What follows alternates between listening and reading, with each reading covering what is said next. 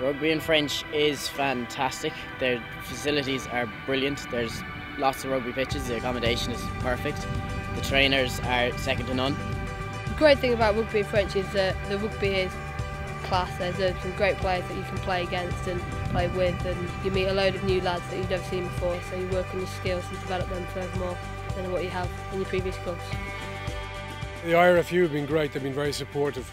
There's a long-term development programme for players. We run side by side by it.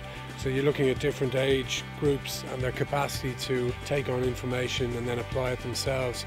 So we're really at the 13 to 15 and 15 to 17 age. So really the boys are now taking information, they're using it themselves, and they're solving problems themselves on the pitch with it.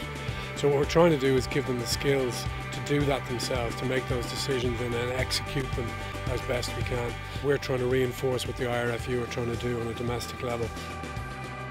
French has gotten much better because I came here after struggling in the junior cert, and the amount I've learned with a teacher who can speak with a perfect French accent and of having a French assistant is great. You learn the basics of French to start off with, and then you further develop. You learn rugby terms of French, so positions, coaches, abuse, that sort of stuff. And you learn about what you need to know if you want to play rugby in a French country and how the French referees will talk to you on the pitch.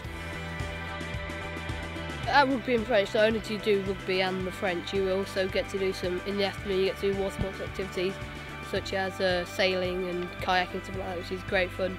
Great for the lads as they can sort of get to know each other better, get to have a bit of fun, a bit of relaxing after a hard morning of rugby and French.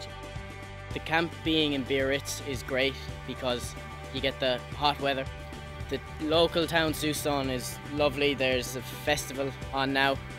Everybody's having great fun at the festival, and it's not 2 minutes walk away as well, which is probably one of the best things. What we'd be hoping for is at the end of the trip that the kids have had a really positive experience, really good memories.